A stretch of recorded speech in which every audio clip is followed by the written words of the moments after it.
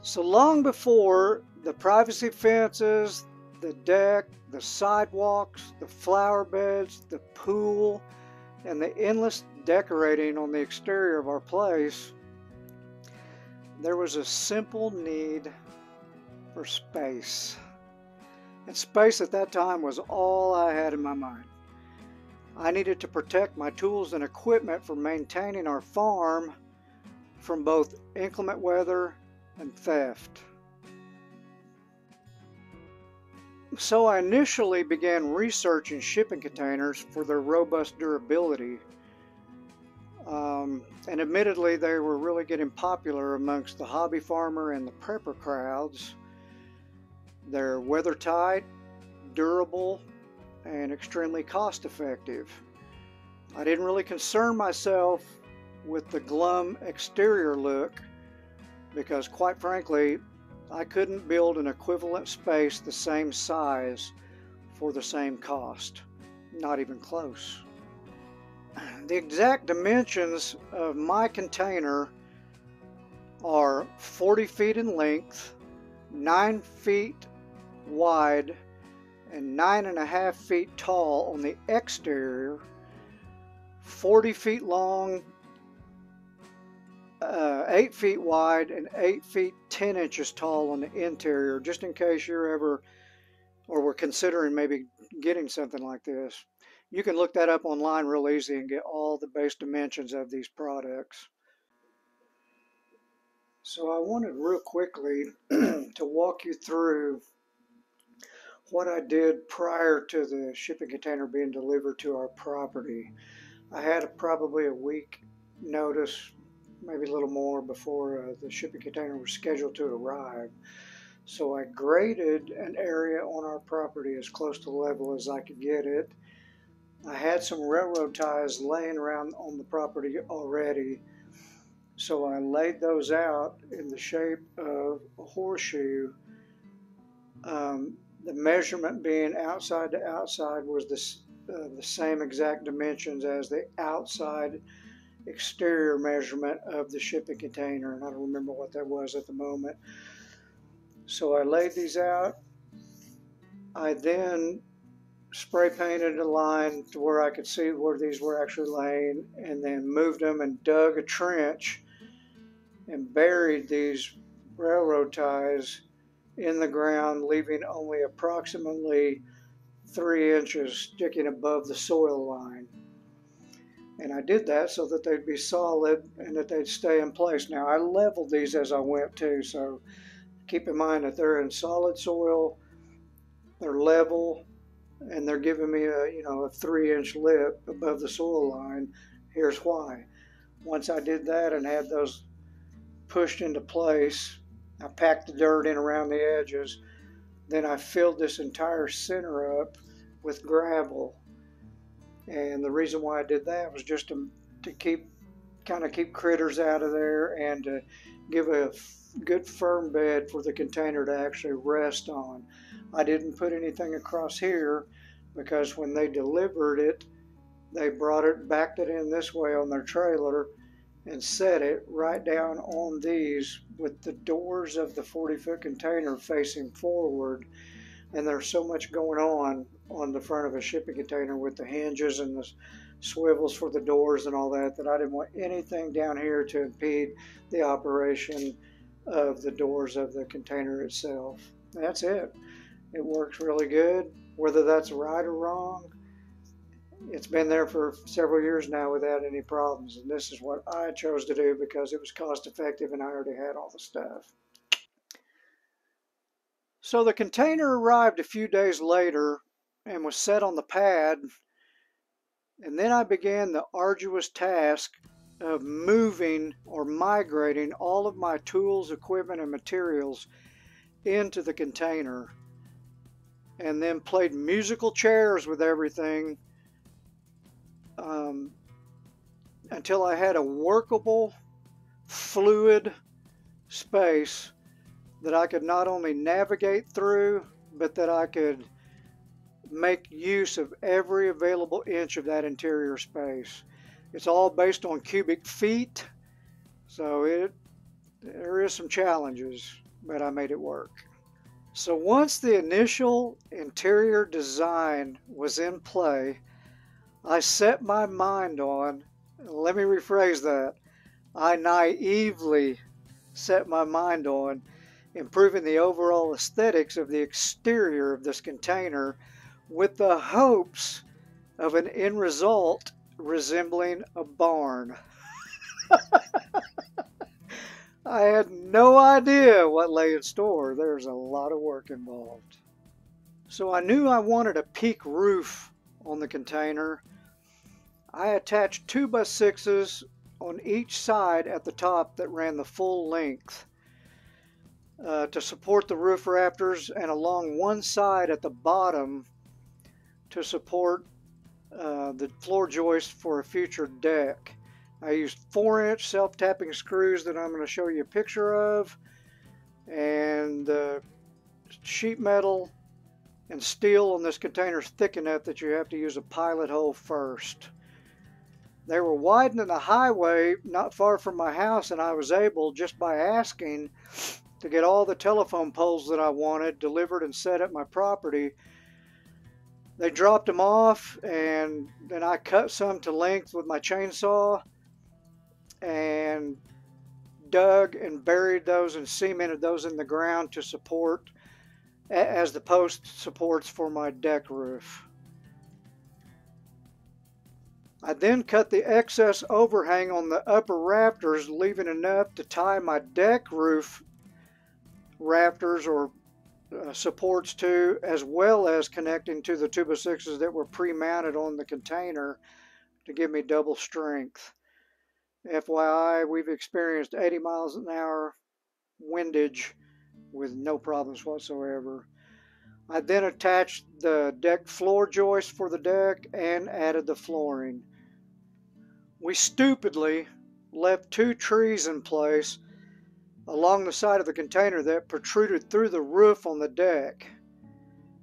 My wife had seen that in a picture somewhere, and though it looked kind of cool, it quickly became a problem, so we later removed those. Once everything was dried in, I dug a circular hole in the yard out in front of the deck. I brought in some stone and dry stacked around it for a cheap fire pit. And I also stacked stone underneath the deck all the way around to keep critters out. Wow, what a job this was.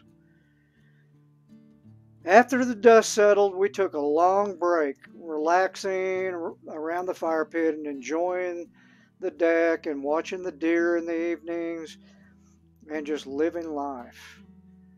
We had a wet year the following spring and even experienced some flooding.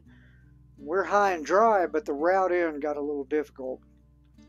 That's the price you pay for living in the river bottoms.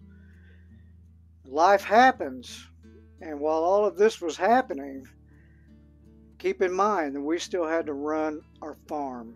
There was a pasture to clear and firewood to cut, split, and stack for winter, equipment to maintain, home maintenance.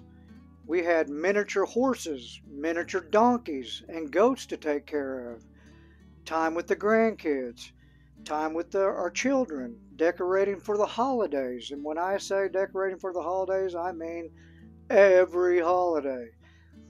It's a delicate balance to make time for everything in your life and still find time for yourself, for your hobbies like hunting or working out. It's hard to be the conductor for the symphony of your life and also be the guy that's playing all the instruments. And occasionally my body says, enough. Who cares? But with every sunrise comes new hope, revived energy, and for me, ideas. So one day, a couple of years down the road, I had a desire to close in the deck and make for myself a man cave. Damn right. A space to call my own, or I could smoke a cigar and stare at my deer heads, argue with my inner dialogue, and wrestle with my spirit without somebody yah-yahing in my ear. Suck it up, Mary Lou. So I had to wait for the perfect time. So the perfect moment finally presented itself. My wife was out of state visiting her family. And I purposely waited for this moment because I knew that the demo and the mess would make her anxious. I wanted to put in a dormer, which I had never done before. She knew that. And so I waited till she was gone. And when I was sure that she made it there safely, I started dismantling stuff. And it was a mess. Luckily, I got the framing done and the dormer put in place and the outer walls dried in before she got home. She never saw the mess. She never heard the golf words that I said often while this process was taking place.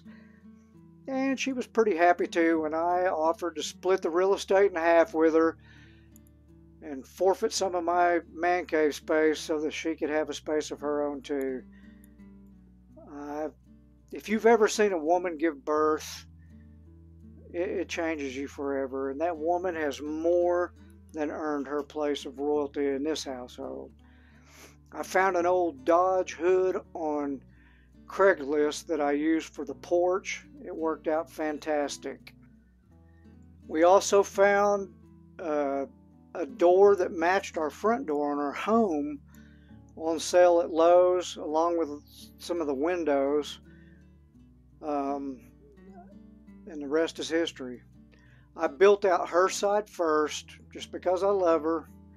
I'm standing in her space right now, and it's a grand reflection of that woman's taste. She loves color, she loves wild designs.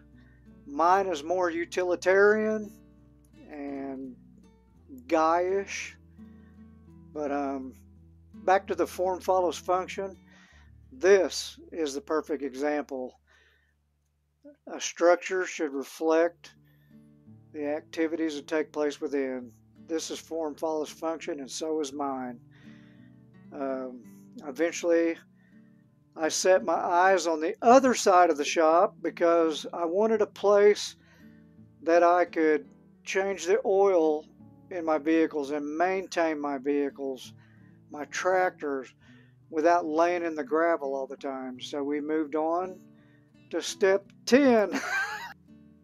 So on the other side of the shipping container, I didn't have to worry about building a deck floor because that was going to be a cement slab. So I didn't have to put a runner down on the bottom. I was out of telephone poles because I used my leftover poles to do the rest of my fencing on the property to use for corner posts. So I planted 4x4 posts in the ground and cemented them because I knew there wasn't going to be much weight involved. And I built a roof that was 10 feet wide and 40 feet long. Then I began the arduous task of making sure that I was as close to level, or that I could pour a semblance of a slab to level, and put in my wire and get ready for concrete. We had the concrete delivered, and I had rented a little gas-powered Georgia buggy because they couldn't get it back underneath my roof line far enough to use the cement truck and the troughs to pour it, so I had to track in and out with my Georgia buggy. I bit off more than I could chew, and I would highly recommend, if you're going to do a slab like that, you're better off at the end of the day just to pay a bunch of guys to come in and do it. But I was working on a budget, and I was able to pour that slab for about $2,000, and it would have cost me over twice that, maybe 3 times that if I would have had it done. So as usual, I thought I was Superman. Superman, help! And went ahead and tried it. It doesn't look that bad considering that I'm not a cement guy. It's 10 feet wide, 40 feet long, and 5 inches thick because I knew I was going to be pulling a big old heavy tractor up on that. At the end of the day, I could have got by with 4 inches probably just fine. And that's it. That's a wrap. I hope that this video gave you some insight. I hope it gave you some pointers to save you some of the headache that you might go through. It sounds scary probably to some people, and I fly by the seat of my pants most of the time. I take chances, and sometimes I get halfway in and realize I screwed up, but by that time you're out to sea and you better know how to dog paddle for a long time. So I just keep on stroking, and I don't mind pulling favors, and I don't mind asking questions. This is a 5 out of 5 on a build like this. It takes a lot of time, takes some money, but a whole lot of manual labor. If you try something like this on your own and you run into problems, email me, okladoma@outlook.com, and we'll get together. Give me your contact info, send me some pictures, and I'll do everything I can to help you. It's not anything that you got to be afraid of. Accept the challenge. You can do this. And just go with it. Sometimes that's what it takes. And you know what? Being out of your comfort zone and being a little scared, sometimes that gets the creative juices flowing. You'll find out how far you can really swim. You can find out what you can lift. And you'll find out how mentally strong you really are if you're willing to accept that challenge. I love you guys. Thanks for tuning in to Okladoma, and I hope you'll come back and see me. Toot toot! We're getting ready to do another video where I'm going to show you the interior of this and possibly go through an interior walkthrough of our home. You're going to be fascinated by the decorating skills that my beautiful wife has. Till next time, I'll see you.